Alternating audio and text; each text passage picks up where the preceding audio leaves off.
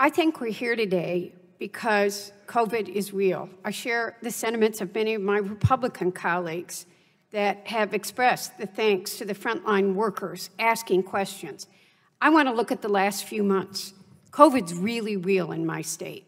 Michigan's the 10th largest state in the country, and we were third in the number of cases for weeks. We were third and remained there until this week in the number of deaths. We managed to move to fourth place 2 days ago, which is not a number anybody wants to be. My family alone, a cousin woke up with 104 temperature and was dead that afternoon. There are people still dying every single day. I have lost someone I've known. Sunday, Monday, a brother-like friend to me, Tuesday and Wednesday. And then we hear the scientific experts, yourself, but Dr. Fauci, other scientists around the country saying to us, if we don't listen to them, we could begin to see, well, we're going to see a return. You call it a dark winter. I call it, I don't want to see any more spikes. I don't want to see anybody else die. I am losing too many friends that I know, and people across the country are. So I want to focus on an area that's not your area of expertise, but it's mine, car safety.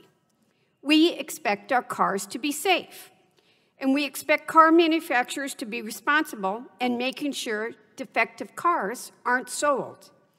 And if they fail in that responsibility, we hold them accountable. If an engineer in a car company realized a model had serious defects and warned her management about that, we would all think she had done her job responsibly. And if management ignored her and our committee found out, I will bet you right now we would be having hearings. And if Americans died driving those cars, the companies would be sued and they would be charged with criminal negligence. In fact, several years ago, before my time, this committee investigated airbag defects and vehicle safety.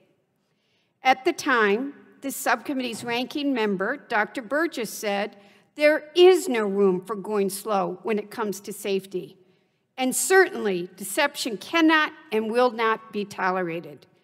Dr. Burgess was right then, and our car makers have to be accountable. But what I'm concerned about is that we aren't applying these same standards to coronavirus. And I want to learn from what's happened so we keep that dark winter you're talking about from happening. It seems to me, Dr. Bright, you acted the same way the auto engineer I mentioned should act. You identified serious problems and then suggested fixes when it came to diagnostics, N95 masks, other equipment, and medicines. Is that right? That's true. And Congressman, we still have those challenges. Do you believe if your suggestions were implemented, lives would have been saved and the severity of the pandemic might have been lessened? I believe lives would have been saved if we had proper medical protective equipment for our healthcare workers. Yes. So people died because you weren't listened to? People died because they didn't have appropriate protective equipment to save their lives and protect them from getting infected. The problems aren't limited to just ignoring your advice. The American people are confused, given mixed signals, and quite frankly, some days just simply deceived. Let me give you an example. There was a visit to the CDC on March 6th, and at that visit, the administration said, anybody who wants a test will get a test. Was that true then? There still are not enough tests. So even this week, as we're being told, anybody who wants a test can have a test. Is that true in the United States of America? No.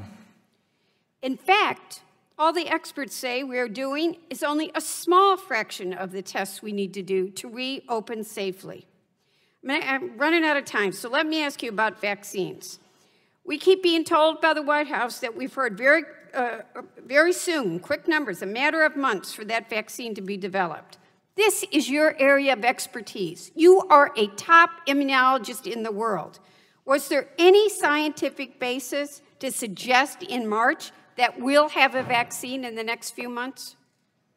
There's a lot of optimism. There's a lot of hope. but that doesn't make a vaccine. There's a lot of work that needs to be done to make a vaccine. Will we be able to vaccinate people in the next few months? It's very unlikely. Thank you, Doctor.